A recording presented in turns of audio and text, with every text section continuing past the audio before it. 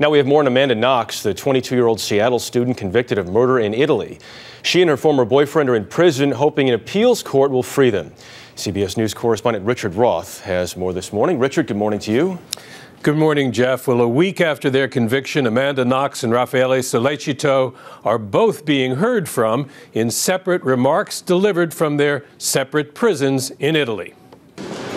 Interviewed by his own lawyer on behalf of a Rome newspaper, Raffaele Sollecito says he still can't understand how the trial ended with guilty verdicts.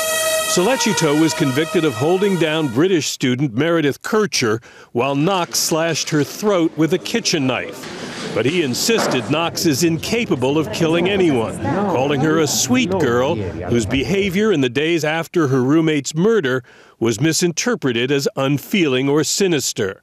From her prison cell in Perugia, Knox, too, insists she's innocent, according to a member of the Italian parliament who met with her this week. Walter Verini says Knox told him she does have faith the Italian judicial system will exonerate her when her conviction's appealed. Sharing that hope, Knox's mother, Etta Mellis, is meeting with U.S. diplomats in Rome today. Knox receives consular support as an American citizen, but the State Department has made no complaint or comment to Italy over her conviction. The next step in the process is a formal statement from the court explaining the jury's verdict. Knox, who's sharing a cell with a 53-year-old American woman convicted on a drug charge, is supposed to receive that within 3 months. Jeff?